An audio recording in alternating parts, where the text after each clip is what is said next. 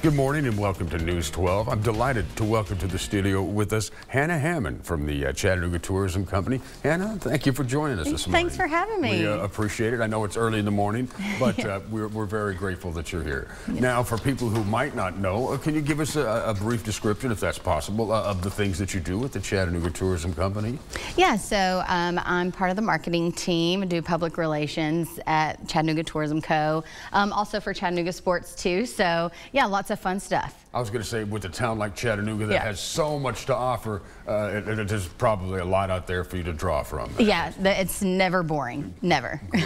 So, and we were even talking during the break that you got to tell people about the big three, you know, the aquarium, Ruby Falls, and Rock City. But there's so many other things besides that might not get the attention that they deserve. Now, with spring coming, all the things that spring brings, it also brings spring break. It brings kids. It brings parents. Right. And there's a lot to do for them out there, isn't there? Yes, yes. So Spring Break Safari in Chattanooga is coming up. It starts next week. I'm so excited. I can't believe we're that soon. But, you know, Spring Break Safari is just a really good opportunity for our city and our amenities and all the attractions to kind of amplify their offerings and really shine. And, like, you know, because we're going to have a lot of visitors coming in, so they can show them, you know, what we offer here in the city, but also for those residents that are staying in town, there's something new for them to do at these attractions that they may be members of or visit often. There's going to be different hands-on activities for them to enjoy.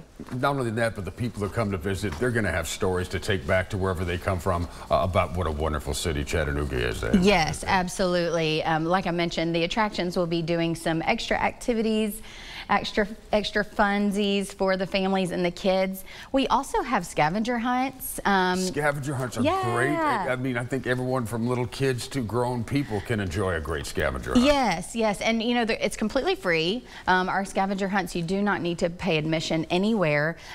We have a couple in our different areas. So we have a scavenger hunt in the North Shore District, in the South Side. So different areas to encourage people to go and explore areas that maybe they wouldn't normally go to. Sure, you're looking for whatever it is, and that's probably where you're going to find it. Right. And the safari, the Spring Break Safari. Tell us about that. Yes, so that is our big campaign for the spring, and our attractions come together, and we get a game plan of how we're just going to amplify our offerings. So kids will be able to do special activities and become an innovator at the Creative Discovery Museum. Some extra activities at the zoo. They'll feed a giraffe, become a zookeeper. So it's really to encourage kids and families to dive deeper into our city and come and enjoy it in a different season. Maybe they haven't been here in the spring, so they'll get to see all the beautiful blooming happening and all the animals out. So yeah, it's just a way for us to make sure that their experience is unforgettable. What are some of the locations that the safari includes?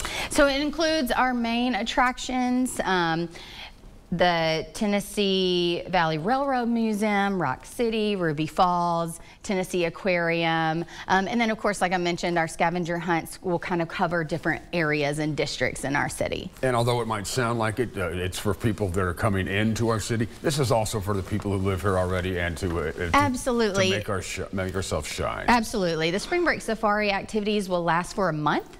So it will go through April 9th. So for those people staying that live here, or they're staying here for quite a long time, they can spread their activities out and have something to look forward to. And Hannah, how do people get a hold of you if they would like to? What's the best way to get in touch with you? Yes, our website is visitchattanooga.com. Thank you so much. Thank you. Not only for representing our city, but for coming in so early in the morning. I truly appreciate it. Thank you so much. Please stay with it. We'll be right back.